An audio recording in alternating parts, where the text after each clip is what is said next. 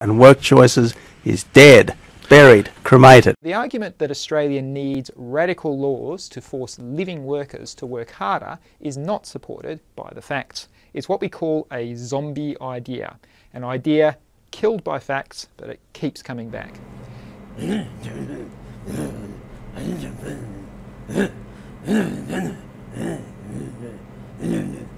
Tony Abbott is now Prime Minister of Australia.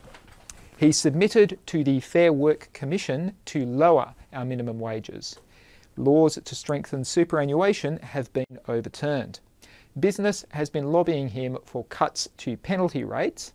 And finally, Mr Abbott has referred all of our workplace laws for full review by the Productivity Commission. Now this is called workplace zombieism. We thought they were dead, buried and cremated, but workplace zombies have started popping up everywhere.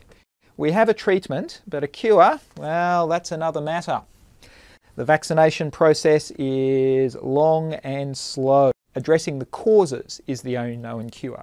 And the cause is the Abbott government and its anti-worker laws. You need to get rid of those, and that's how you get rid of the workplace zombie. WorkChoices is dead, buried, cremated.